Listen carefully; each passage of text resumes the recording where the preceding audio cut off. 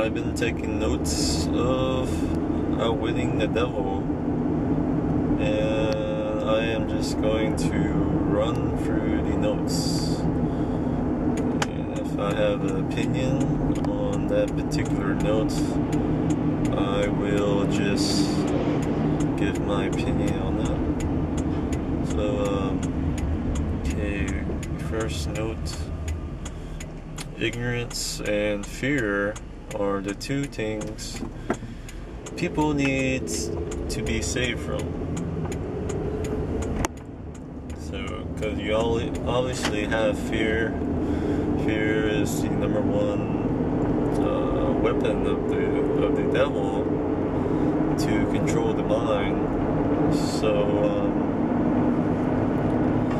that's what people need to be saved from, really. And then you have ignorance. Ignorance is something I didn't really know would be that people would have to be saved from. But ignorance is a very key component, because when you are ignorant, then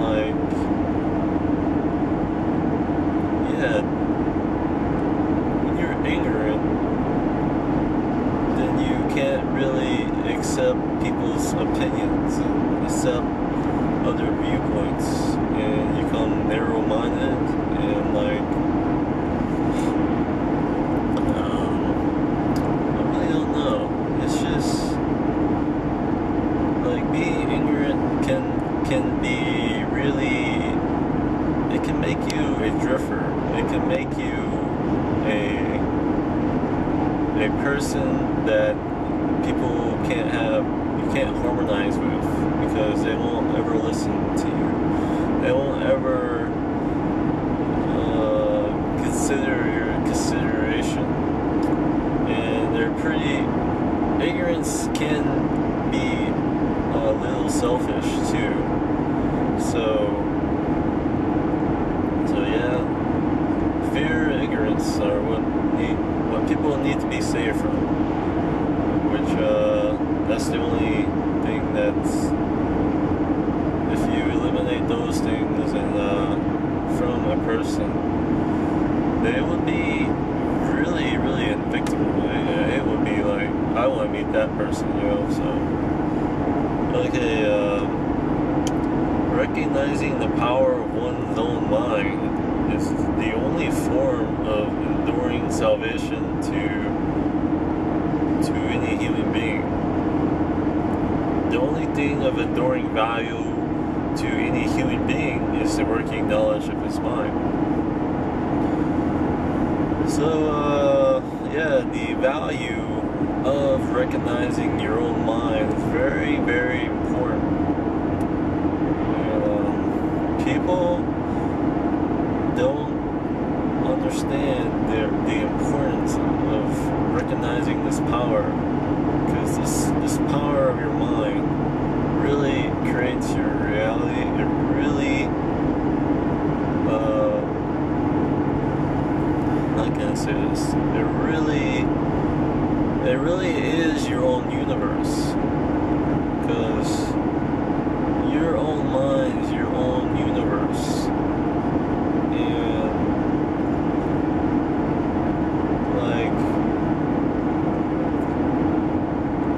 And if you wanted to change something,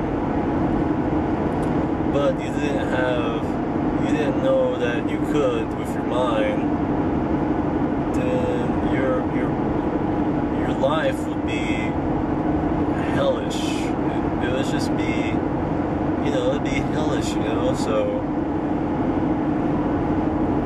I don't know. People just need to know that their mind is so powerful, and it's more powerful than the world's most powerful computer. I mean, it's just really, really, really an awesome device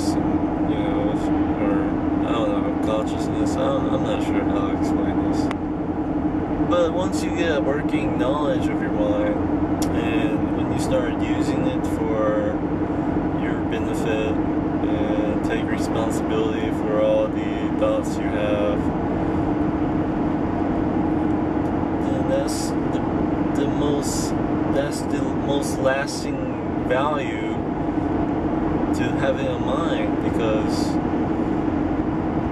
well, the most lasting value for any person, because that's the only thing you have control of, is your mind. You can't control other people. You can't control all these circumstances, but you can control your mind. Although people may think, oh, I can't control my mind, but really they can. And I mean, I don't know what to say here. But for me, I'm not going to be like, I know all of this. I have control over my mind, because I don't entirely do. Sometimes I get tricked and fooled, have deceptions that I believe are true. But yeah, you should see that. You should see all the negative circumstances as an illusion. I mean, actually, physical reality is an illusion too. And I'm still trying to comprehend this and use my mind most effectively. And you know,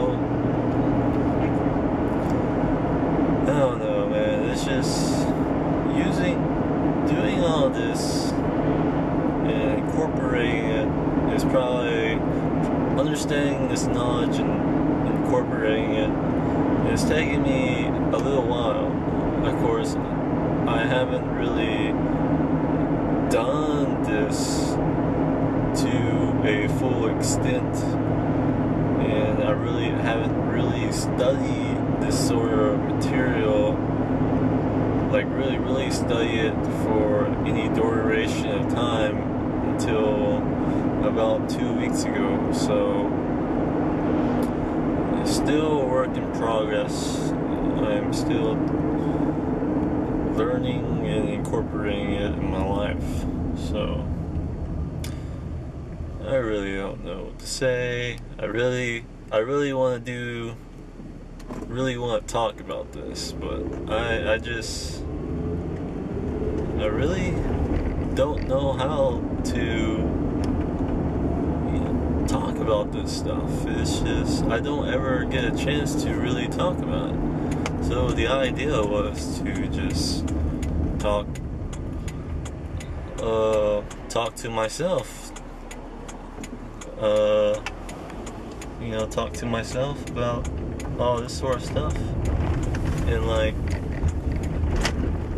do all the things that I can by just going to my sister's restaurant.